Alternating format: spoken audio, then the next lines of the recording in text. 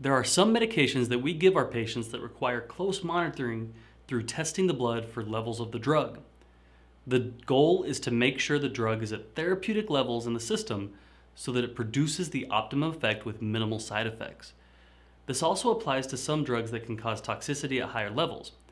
For drugs like vancomycin, we draw these drug levels with what we call a trough level. This means we draw the blood right before a dose is due. The provider or pharmacist will tell you which dose to draw a trough before.